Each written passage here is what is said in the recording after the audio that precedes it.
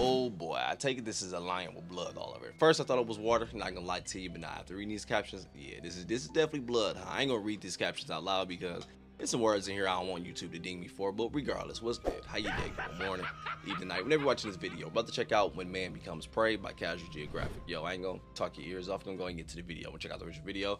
Link will be in the description below, but let's go. The following video contains graphic descriptions of some of the most brutal animal attacks in human history. Viewer discretion and a fresh change of clothes are strongly advised. Oh, and happy Halloween. The African wilderness houses some of the most dangerous wildlife found on Earth. But what happens when one of its most feared predators starts hunting humans? In 1898, the British government decided to build a railway spanning from a port in Mombasa to Lake Victoria. The project was nicknamed the Lunatic Express, since many saw it as a massive waste of time and resources, along with being unnecessarily dangerous. So dangerous that most African natives refused to be involved in construction. So the British imported thousands of laborers from India to work on the bridge. These workers are both unfamiliar with the African brush, along with all the lethal animals. Go back, what the hell? Hold up. Construction. So the British imported thousands of laborers from India to work on the bridge. These workers are both unfamiliar with the African brush, along with all the lethal animals in it. It wouldn't be long until several workers would go missing, but at first the British government brushed them off as deserters. But as the number of missing men grew larger, soon the horrific truth would come out. A pair of maneless male lions had been attacking the unsuspecting workers and eating them. Lions don't typically view humans as viable prey, and adult lions are actually naturally wary of humans. But lions are also incredibly adaptable, and these lions were hunting the workers like they were gazelle. While the men were working on the bridge during the day, the two lions were nowhere to be seen. It wasn't until they turned into their campsites for the night that the lions showed up. These lions would slip into the campsites undetected and drag helpless workers out of their tents to their death. Ain't no way this video, boy. Oh, I thought there was gonna be a video, though. I was not about to show that shit. Boy. Drag helpless workers out of their tents to their death. I take it as like a reenactment.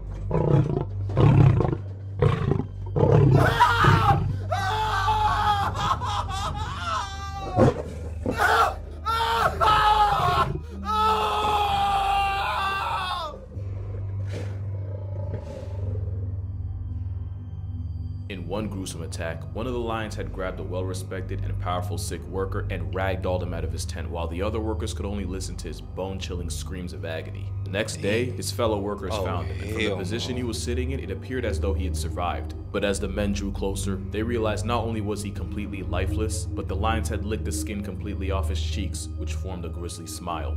The men tried building thorn fences called bomas to keep the lions out. Unfortunately, nobody told the men that lions can leap well over 10 feet and easily clear a boma.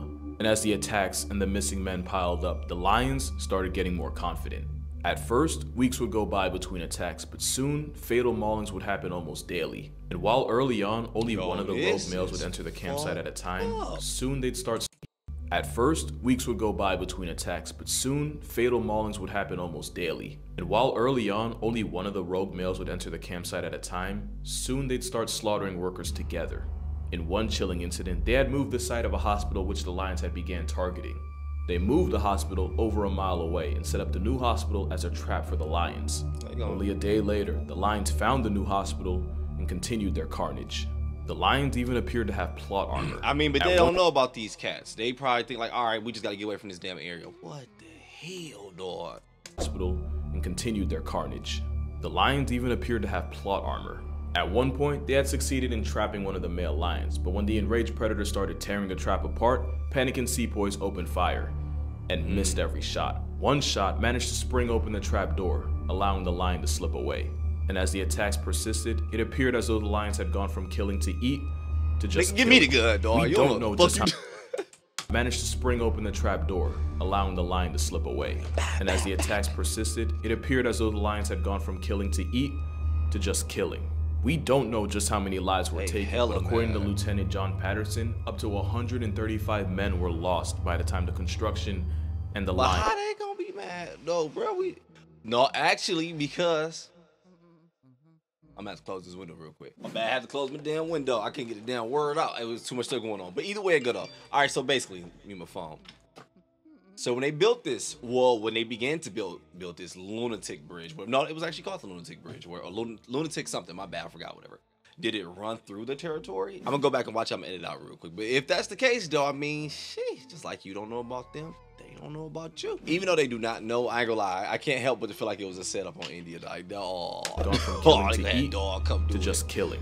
We don't know just how many lives were taken, but according to Lieutenant John Patterson, up to 135 men were lost by the time the construction and the lines were finished. And we don't know for sure what led these lions to go on a human hunting spree.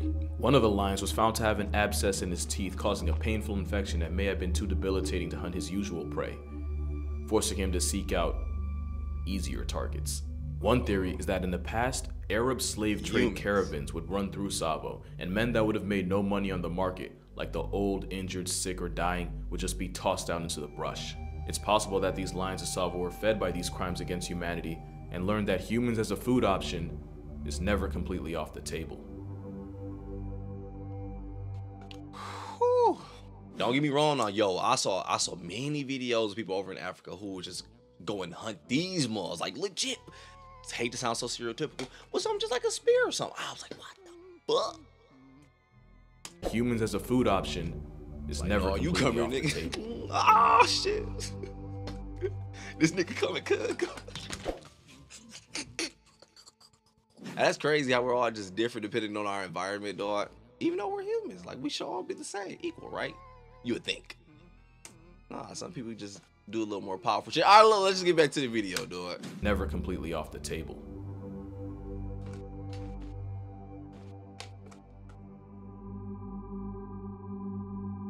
In July 1945, a U.S. Navy heavy cruiser delivered uranium to the island of Tinian for what would end up being the world's first nuclear weapon used in war, which would be dropped in Hiroshima, Japan.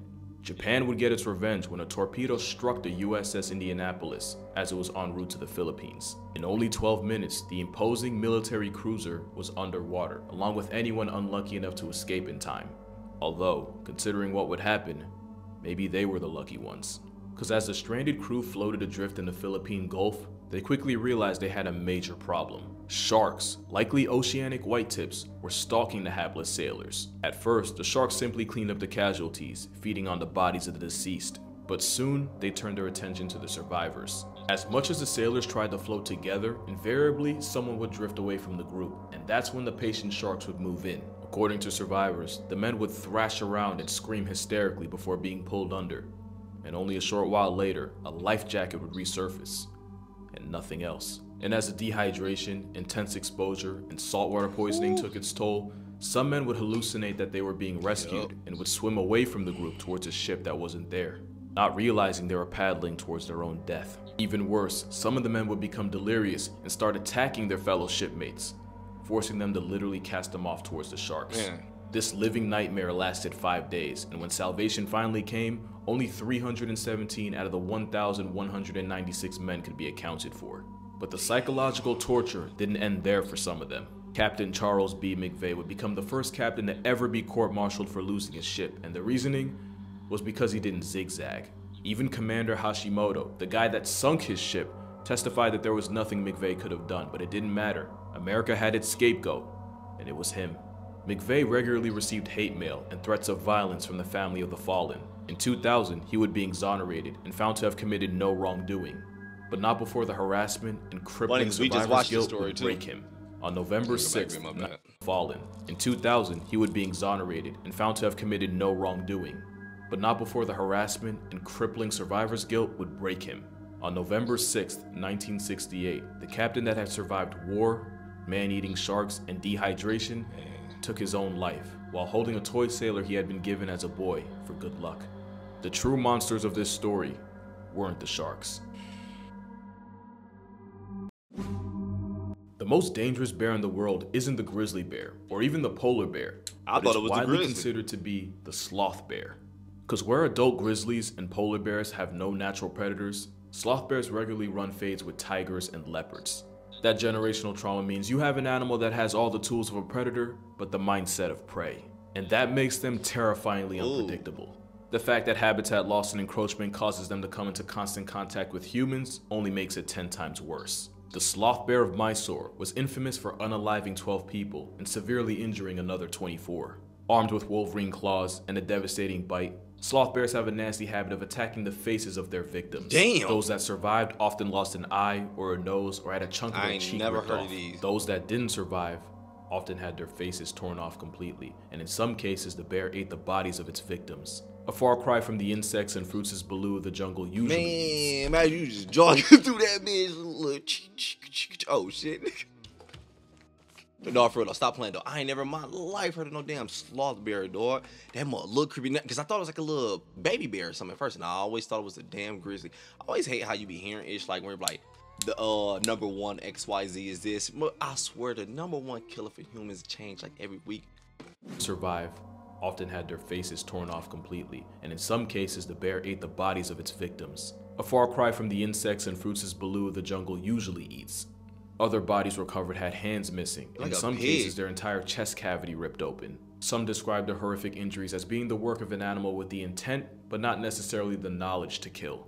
Kenneth Anderson had attempted to hunt the bear, while also saving a man who had been mauled to the point of sheer incapacitation. As Anderson tried carrying the man to safety, it got dark fast, which was probably why he didn't see the rock that tripped him and caused him to break his ankle. The immobilized Anderson survived the night, but the man he tried to save didn't. Anderson would be the one to put the murderous bear out of commission, but we still don't know what made this usually termite-eating bear go full Jeff Dahmer.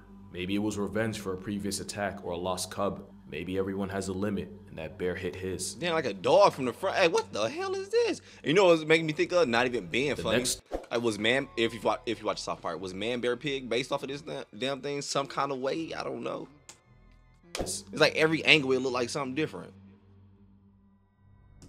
The next story takes place on Ramri Island, off the coast of Myanmar, which borders China, Bangladesh, and India. In 1945, the British pulled up with the intention of establishing a new air base, but first had to contend with the Japanese Imperial Army, which had already captured the island. The British flanked the Japanese, who, rather than surrender, opted to try to escape by cutting through miles of dense, boggy, uncharted mangroves. As they did, the British circled the mangrove swamp, essentially stranding the men in the unforgiving terrain. Venomous snakes, spiders, and disease-carrying mosquitoes were almost an afterthought after the men realized they had waded directly into saltwater crocodile territory. The details of what happened next have been debated for years. So many movies play off of this. Crocodile territory. My bad. So many movies play off of that same scene too, when the soldiers be walking through the water, they just be slicing through the trees and shit. Like, man, we just watched this story as well too, though. But this is just history at this point, though, dog. If you know it, you know. If you don't, then pay attention to school, or I don't know. Shit. Venomous snakes, spiders, and disease-carrying mosquitoes were almost an afterthought after the men realized they had waded directly into saltwater crocodile territory. The details of what happened next have been debated for years. Many say that the up to 20-foot-long crocs converged on the defenseless soldiers, first picking off the ones that had already passed tense before moving on to the struggling and infirm.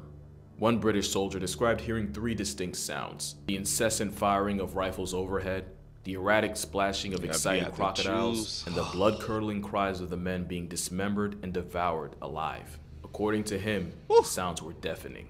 Some men sought to take cover in the trees, only a couple feet above the marauding reptiles, when they made a horrific discovery. Crocs can easily launch themselves several feet in. The sounds were deafening. Just look at that Some men sought to take cover in the trees, only a couple feet above the marauding reptiles, when they made a horrific discovery. Crocs can easily launch themselves several feet out of the water, and the men that hadn't climbed high enough were caught in those snare trap jaws and torn to shreds. Another chilling realization was the intelligence of the cold-blooded predator. According to multiple sources, the crocs would use their tails as battering rams to slam against the base of the trees, hoping to knock loose a prize like a twisted human piñata. Like African crocodiles camping in rivers during great migrations, these crocodiles seem perfectly content to bide their time. We have no way of knowing exactly how many lives were lost on that island, but we do know it was very likely in the several hundreds. We also have no way to confirm just how many were taken by the crocodiles and how many simply flatlined. Looks so intimidating. I'm not gonna lie to you, dog. We already watched the story. We already know about the story. Definitely rest in peace. I'm just off topic right now. Just speaking of just crocodiles, alligators in general. It's just how they look so close to a dinosaur, dog. At least from what the history books have taught us dinosaurs look like. But we ain't gonna get into shit like that. It legit looks like power, like intimidating as shit, man. I remember I was in Texas. I'm gonna make it quick. I already told y'all the story hella times. So I was going to get Street Fighter. I think it was 4 or 5. Regardless, I was driving at night, man. I was driving on the road, whatever, and I can see on my, on the left side where opposing traffic is, ongoing traffic is, whatever, coming your way. You see the lights, so I can see people like flashing lights and shit. And I'm just driving, and then you hear horns going. I'm just driving. I get closer and closer, and I'm like, damn, nigga, did a tree fall? And like a whole tree was in the street, dog. And keep in mind, it was at night and it was raining like crazy. But as I got closer and closer, slowed down, they were trying to inform me, let me know to stop, bro. So as I was going, I started slowing down. I was like, oh shit, I don't know the difference between alligator, crocodile, all that shit, dog. But it was this nigga. It was him. It was. But no, it was one in the street, and it was huge as shit. And I was just looking, and I was legit just wondering, like, yo, what would happen if I would have hit it? Like, would it just puncture my tires? Would it like after my car or something? Would it actually hurt it? I don't know. But as I was just sitting there looking, and I was like, yo, this is crazy, because you could feel the energy. Like, I was just sitting there looking like, yeah, this is like, if I got this car, dog gonna beat the brakes off my ass. And then when they do the death roll, oh my gosh. Shit, man. We also have no way to confirm just how many were taken by the crocodiles and how many simply flatlined to dehydration, sickness, other wildlife, or simply casualties of war. However, this is widely considered to be the most lethal crocodile attack in human history. And since saltwater crocodiles are capable of living 70+ years, the chances that at least one of those same crocodiles are still there are low, but they're not zero. Damn, that's crazy to think about, dude. Crocodiles are one of the... My bad. I know you're probably like, yo, this nigga stop it all the time. Hey, peep, though, this is my video. Stop playing. But for real, though, I'm gonna make it quick. I legit be thinking about that. I wonder how much ish animals have seen come and go throughout the time they've been here. Like, not even being funny, freaking cockroaches, because they say shit, they've been here forever. I would legit be wondering how much stuff have they seen just come and go. Like, how much do they share in between them, where it was like, yeah, you remember in the year 200 when them humans, blah, blah, or we wasn't even here when they came. I don't know, some shit. Like, ever since they came, I hated them niggas. Legit, not being funny, I wonder so much ish about the past, man, because that's where all the damn answers are. Everybody want to go to the future so quick, boy. I want to go, man. I just be wanting to see how shit was in the year 102. Crocodiles are one of the most stubbornly resilient things on Earth. They've been around for about 200 million years and have barely changed. And with a wide-ranging diet and few if any natural predators, crocs can live virtually anywhere there's warmth and water. So it makes sense that one of the most infamous animal serial killers of all time was a crocodile. Gustav was an 18-foot reptilian Ted Bundy, rumored to have been responsible for up to 300 names missing from the census. According to legend, the massive Nile predator was too bulky to hunt the typical fish, antelope, and zebra, leading him to go after bigger, tougher game like hippos, buffalo, and even humans. The Burundi butcher would allegedly hunt anything that came into its line of sight without prejudice, and like all crocs, his favorite method of hunting would have likely been lying in wait in the water before exploding and unleashing a 3,000-pound bite force to crush whatever was unlucky enough to get caught in its jaws, before using the infamous death roll to shred their victim into bite-sized chunks. It's likely most human casualties were adults collecting water and children playing in the shallow end, not realizing the disturbance was basically ringing the dinner bell. Gustav was also disturbingly indestructible, with several eyewitnesses describing what they swore were bullet wounds tattooed across its armored skin. But the eeriest part was that for a monster nearly the length of a bus tattooed I ain't gonna lie, the way their eyes be opening, that shit be so fucking fire to me, dog. And the way they just keep it like just above water, just be, oh my gosh. They don't even be looking at you neither, but you know damn well they notice your ass. When I stayed in Texas, one more story, bruh. I should have changed the name of the channel to Uncle Charlie, because I got stories for everything. My bad, dog. Look, peep, though. One day I'm up in Texas, dog. I want to say Mo City, whatever, right? Pokemon Go was like hot. It's this park that was real popular. Everybody go. You go down Highway 6. I don't know where you live or whatever. You go down Highway 6. It's in a good part too. I want to say Fort Bend and shit. You go down Highway 6. It was this park. You go into this, it's these two bridges on each side you can cross. But as you're crossing, the bridges are kind of old and raggedy a little bit. But you can see gators down there, and they just be just sitting. Like, I wish a nigga would fall down here. Nigga, I'm like, not playing, not being funny. Stop playing so damn much, dog. Go back, man. Look at this shit. From on weed. Hey, for real though, at the end, I'm gonna tell you the story about when I wrestled the hell out of this alligator.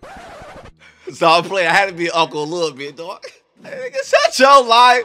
Every time this nigga come out here, this nigga be lying, cut. Nigga, on my mama, ask your sister. You little bitch ass.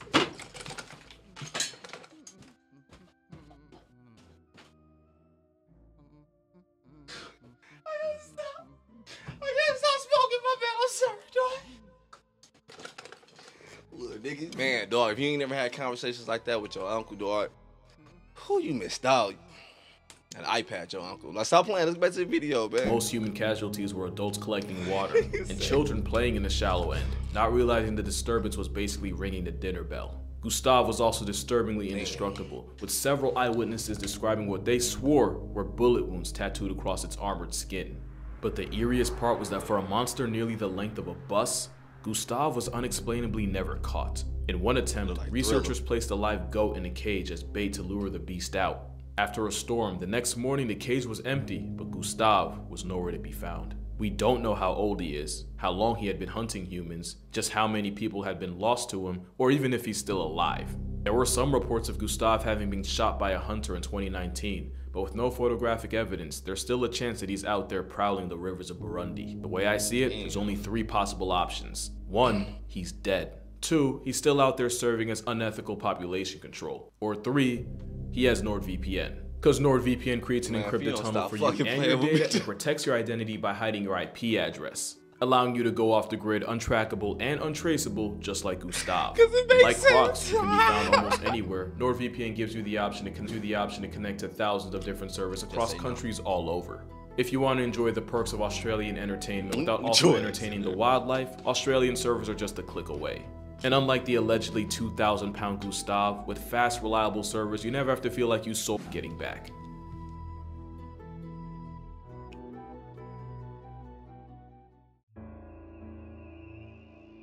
In 2003, locals in Malawi were so terrified of one animal that it drove 4,000 of them to completely abandon their villages to seek refuge. The marauding beast had mauled 3 people into chalk outlines and severely disfigured another 16. Those that survived were essentially crippled for life, with some missing both hands and legs, with others missing eyes and ears. In one gruesome attack, a woman had gotten her jaw completely detached. The mysterious assailant was so feared and avoided capture for so long that some believed that the attacks were the work of a supernatural creature. In truth, these people were being stalked and hunted by a rabid hyena.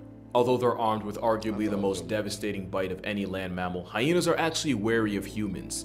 But as many will tell you, anything that gets rabies quickly becomes a different kind of animal, especially when that animal has jaws strong enough to amputate an elephant. The rabid hyena terrorized the people of Malawi for weeks, but whether the actual animal responsible for the maimings was caught and killed was never confirmed.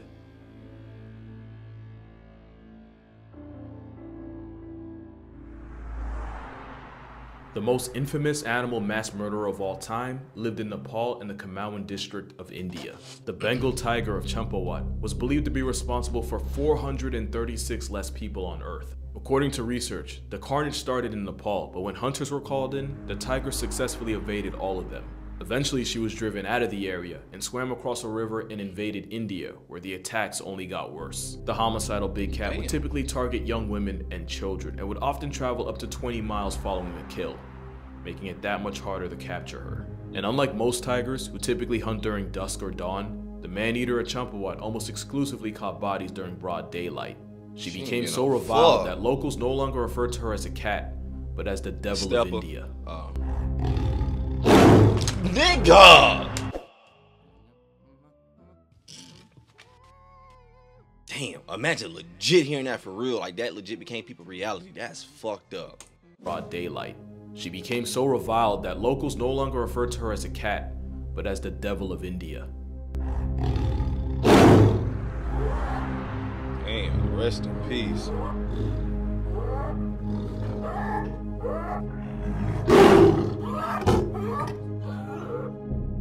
The tiger's reverberating roar. I ain't never. Is that legit realistic? Like the in between, like the inhale sound, like inhale, exhale. If that what that was, I ain't never in my life heard it presented to me that way. So reviled that locals no longer referred to her as a cat, but as the devil of India.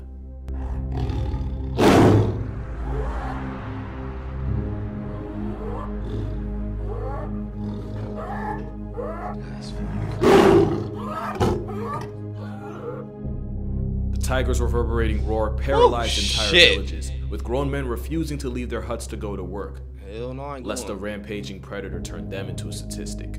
It was believed that the thing tigers... is, let me not use my privilege here. Yeah, it's easy for me to say that because I know I can sit my ass on the computer, do some shit, make some money. But damn, they legit really had to make that life or death decision. Like, yo, I gotta go to work because more than likely I got a family to do for it. Like, hey, I know it's a bullshit situation, but life does not fucking stop for nobody, dog. Or I can sit here and keep my life, but slowly lose my life. I don't know. Man, get the. Lest a rampaging predator turn them into a statistic. It was believed that the tigress had been shot by an especially cruel hunter, which broke several of her canine teeth, leaving her mortally wounded. It's likely that this injury, along with the fact that tigers are one of the few animals that'll actively seek revenge, that drove the tiger to eventually start seeking out easier prey: people. And as a highly intelligent predator, she was constantly adapting and able to consistently avoid capture. When she was finally taken down, it was clear from the nasty injuries the tiger had sustained that she was not the villain of this story. That doesn't change the fact that she went out as the most prolific man-murker in nature. And if you think you're safe because you don't live in Asia, just keep in mind that there are more tigers in the United States.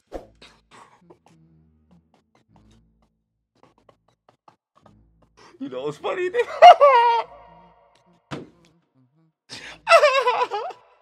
So as I was watching the video, right, I'm like, in my head, selfishly, look, I'm sorry. In my head, I'm like, thank God I ain't there. Boy, you can't stop intrusive thoughts, nigga. I was like, thank God I ain't in that motherfucker. But so I'm in my head, I'm like, yeah, I ain't got to worry about seeing that. But the whole time, you can play if you want. You could go outside and bump into them one of them most. Hey, it's been so, especially in Michigan, dog. It's been buku stories I've been hearing about, like random wildcats just out and about, whatever, dog. Woo! Look up and see that shit. And then the rest of the world combined. Hey, luckily that's the end, because damn, my camera about to die anyway. The more running hot anyway, dog. This one was freaking crazy, man. Woo, shit. But look, though, if I did something to y'all some ish at the end, I'm gonna have to tell you another video because I'm looking at my camera right now and showing this orange is running hot. Gotta get my dummy battery. Oh yeah, by the time your uncle Russell that crocodile, I'm gonna tell you next video. All right, I ain't gonna forget, yo. Next video, just remind me. I grab that nigga. I shut the fuck up, cuz. Shut the fuck up. Then that nigga started to get me. He started to get me a little bit.